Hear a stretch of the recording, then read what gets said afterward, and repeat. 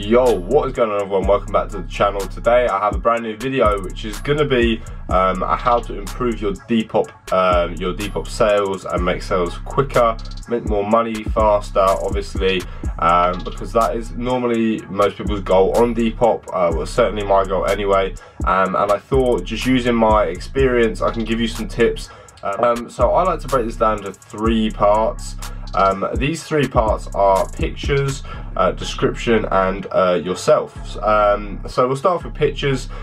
Pictures, you may think this is pretty self-explanatory that you want to have really good and clear pictures.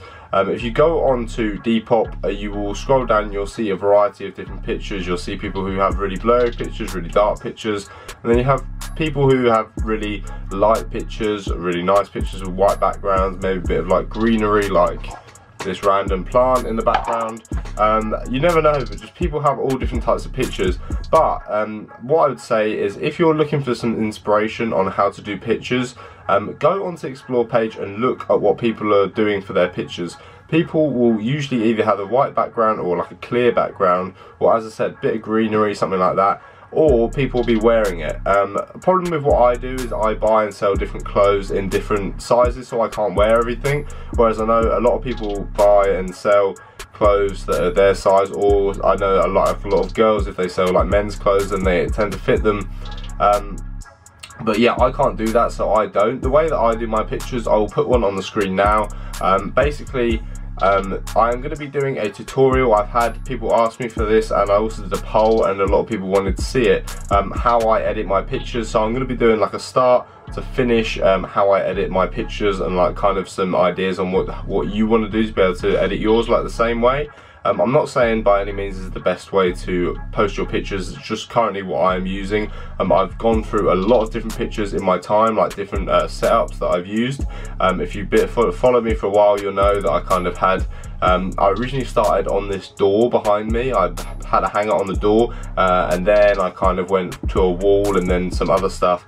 So yeah, but I think definitely what I'm doing now is the best I've had it, and I think it looks really, really good, personally anyway. And I think it really improves your sales a lot, which is obviously what's in this video. So yeah, make sure you have a good quality pictures. That's the first thing. You want to have a similar background. I would say, if you can, have the same background for all of your pictures. So when people click on your profile, it looks really professional. I'll put a screenshot of my page. If you don't follow it, make sure you do follow that. It is at Josh Mush if you're interested. Obviously, don't feel like you have to follow it because you don't, but yeah, if you would, then I would be greatly appreciated. But if you look at my page compared to, like, say, some other people's pages, I think it looks quite nice. I don't have anything in my description as of yet, because my bio, sorry, because I don't really think that's that necessary. I used to have some stuff and I just thought I'd just take it out just for a change. But if you look at my pictures, they all have the same background, they all kind of follow a different sort of feed, and I think it just makes it look a lot more professional. If it looks like you're going onto a shop page instead of just a random person's like Instagram or something, if you get what I mean. So yeah, I think same background of each pictures looks really, really nice. You want to have good lighting. I know a lot of people can't, like, they don't have access to good lighting, and believe me, I don't use lighting when I'm taking my pictures.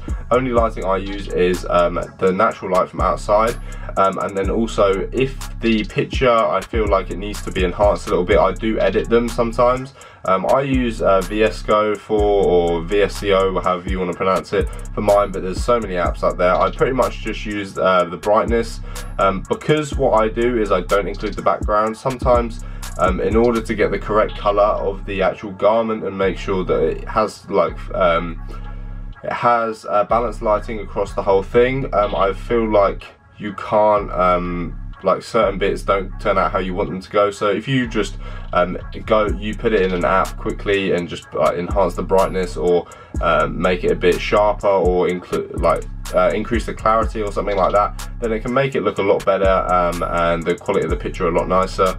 Because you obviously want to have pictures that accurately represent what you're selling. You don't want to take a picture of something and then where it loads, ruin it, and then upload the picture of when it was brand new, because obviously that's not going to get you very far. And then finally, what I would say is, you want to, if your product is something that's like a high value, like Stone Island, Moncler, Canada Goose, something, these brands all have a certain thing which clarifies or like authenticates them. So in Stone Island you've got the Certi logo. For Canada Goose it has a little holographic. I'm gonna maybe do a couple of like how to legit check certain brand videos. If you'd be interested, let me know. But yeah, also just a lot of brands have this, and you want to get to, if you're selling the brand, you want to get to know what these are. So yeah, make sure you post a photo of what the actual, like, to show that it's authentic. This saves people having to ask you, and it once again speeds up the process of selling that product.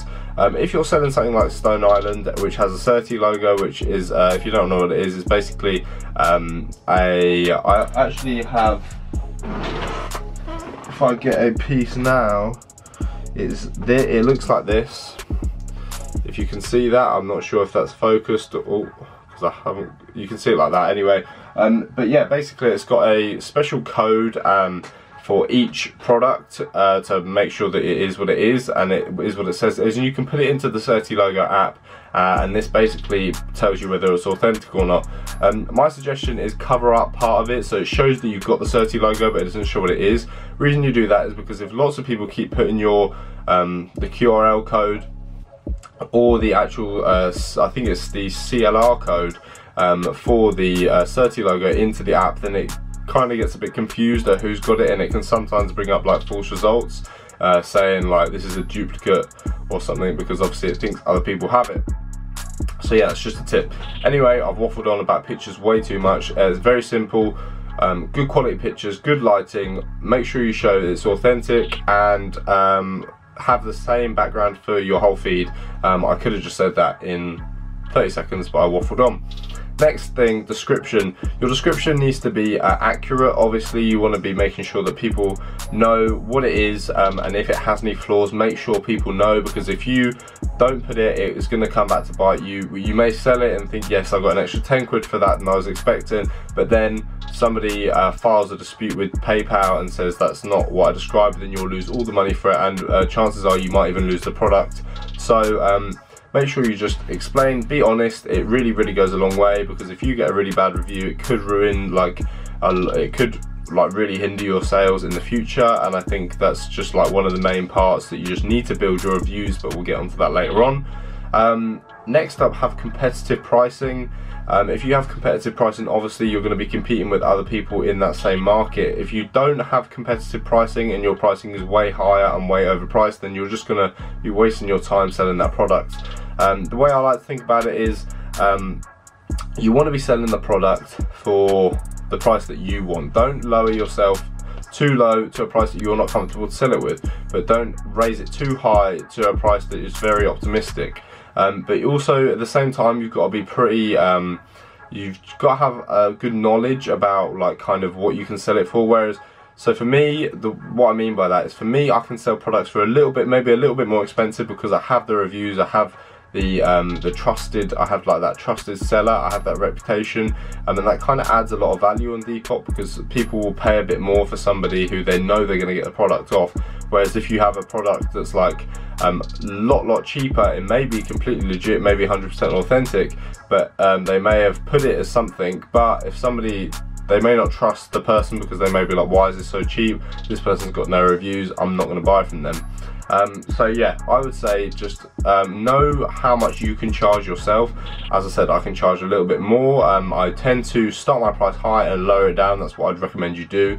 Start it a bit above the price that you want. That means if you get any offers, that's great. And then slowly lower it down over a few days, but don't, like, if it doesn't sell for over one day, lower it completely. Definitely just lower it over time, slowly until you get to a price. But as I said, don't sell it for something that you're not comfortable to sell it with, because that just wastes, like, that's just not what you want. Right guys, so the next thing is you don't want to set your price for £1. You may see a lot of people, if you search for things, set their item to £1 and then they say send me offers. Personally, I've tried this, it doesn't work. It may work for some things, it may work for some people, but just for me it doesn't work, and it really helps. It just really helps to slow down sales, which is obviously the complete opposite of what you want. If you want to have, the reason this is bad basically is because if you're putting something for £1, you get a lot of people sending you really lowball offers at just something that you don't want. my best solution to this, or my best like advice for you, is to put your item at a price above what you want. As I said before, you want to put it a bit above what you want, so if you get any offers, that's great, and then over time you lower it down of what you can, so what you can actually, what you're comfortable selling it for is what I mean. So people know that people know the price that you're looking for, whereas if you put it at £1, people don't have no idea what you're looking for. They can probably have a guess, they probably know what it's worth, but they're still going to send you really lowball offers, and honestly it's just time consuming replying to these pointless messages that you just don't want to be spending time replying to. And the obvious thing about setting it as £1 is people can't buy your product straight up, whereas sometimes if you want to have really fast sales, obviously the quickest way to do it is without even having to talk to the person. They just straight up buy it, like on a store. If you have it like that, then if you have it at £1, they can't buy it, whereas if you have it at an actual price that you're happy to sell for, then people can buy that, and that's just obviously good all round. And the last thing about description is you want to be keeping your description to the key details only. Keep it brief. You don't want to be waffling on like me, like me in this video, because obviously I'm waffling on. You want to just keep it, I would say, size, colorway, condition, and if it's got any defects. And if it has got defects, make sure you let them know what it is. And usually that is all I'll put. If it's a size and it's like, say for instance size large, but you know it fits small, like Stone Island for instance, fits a size down usually, or if it's just something that's just shrunk over time, which I have, then just make sure you let them know what it is, and let them know that the actual true size that it fits, because so you just don't have any problems when they actually receive the item. Right, so that's description. To round up that, just say you want to have an accurate description, you want to have competitive pricing, you want to move your price down over time, don't set your price to £1, and keep your description brief, because that just makes things a lot easier. Finally, you, what I mean by you is just you. I don't know how else to describe that. You just want to, it's all about you, this part, as you can probably tell by now. So you want to build reviews. You need to build reviews, because in order to build reviews, you have to make sales. And I know it seems a little bit like to improve sales you have to make sales, but you do. Like, it's just how Depop works and how like eBay works. If you have reviews and you have feedback behind you, then you have things to back up on. It's like I can't even give like an analogy to this or anything the same. It is just what it is. And it makes more sense. If you're buying off somebody, you'd rather buy off someone with 400 reviews than you would if they got no reviews or a couple of reviews. Just makes sense. You need to build your reviews. And what I would suggest by doing this is making sure your purchases are through Depop. I know this can be annoying because of the 10% fee that you have to pay, but if you want to avoid the 10% fee on the whole thing, and you don't want to get banned, because a lot of people are getting banned, so don't ask for PayPal through DMs. If you want to do that, watch my last video or my video a couple of videos ago, which basically ran through to avoid getting banned on Depop, and yeah, just watch that. You want to constantly be checking your messages and constantly be on Depop. If people are messaging you and you're taking a week to reply, then they're not going to want your product anymore. Chances are they're going to have found something else, another item that they might have wanted as well, and they're going to spend their money. So you just don't want to be wasting time. You want to be checking your Depop. It doesn't have to be every 5 minutes, it doesn't have to be every 10 minutes, but maybe like every hour, every couple of hours, or just at least a few times a day, to make sure you've got no messages and no offers coming in. And as I said, you don't want to miss up on the sale, because that just once again slows down the sales. You also want to be patient, because, and what I mean by patient is you want to just wait for things to sell. Things will sell. Everything, well, I say everything sells in Depop. A lot of things sell, especially if they're kind of stuff that people are after. If they're just random things, then maybe not. They might not sell it as quick, but people will buy things, so you just need to be patient about that. Don't set your price really high and then it not sell, and then lower it down to a stupidly low price, when you could just be patient and wait a little bit and get more money for it. But I think it's just the best way to be. You just got to be patient. Things will sell. And then finally, you want to have good customer service and post things fast. I mean, I know that's two things, and I said finally, but it doesn't matter about that. You want to be posting items fast, so I usually tend to post them the next day. like try and post them the next day anyway. And I would I'm gonna do a video about kind of how to avoiding getting scammed or don't get scammed. And what I mean by this is you want to be posting things tracked, basically, because I got done over recently, and if I posted it tracked then I wouldn't have. But yeah, that's just something you just learn over time, and hopefully I can help you with that. But yeah, try and post as quickly as possible, and always let the buyer know when you're posting or when the item is going to arrive to them, so they're not, like, if there's any delays, people would rather know than have to just wait and assume, because then they might open a PayPal dispute. And good communication, I mean good customer service. If they got a problem, be alright about it and just kind of talk to them about it. Don't just be rude, because then you won't get anywhere. But honestly, the key thing, I know I said finally before, but the key thing is you want to refresh your items. If you don't refresh your items, then your products are not going to be at the top of the searches. And for something that's quite common, like Stone Island for instance, if you don't refresh your items will get pushed all the way down below everything else, and they're a lot harder to find. What I mean by refresh your items is click edit and then click save. This basically just refreshes it. It puts it at the top of your personal page, and it will also put it on the top of the search. It won't refresh it on people's feeds, but it will be at the top of the search when people search for that thing. And as I said, at the top of your profile, when people click on your profile, whatever you've refreshed quickest, or I meant most recent, then it will be at the top, and you can do it that way. But that is what I definitely recommend to do, and those are my 3 points, like, that I've split this down into. Pictures, description and price is one thing, and you yourself. I hope these kind of tips help for you guys, and I hope that you guys have some more luck selling items on Depop. I know this has been a really long video, and I apologize for that, but I just wanted to kind of fully explain everything instead of just quickly rambling through it and not actually getting my point across. So if you did like the video, make sure to leave a like. If it did help, let me know in the comments down below. Make sure to comment your Depop down below, and I will give it a follow, and other people can follow it in the comments as well.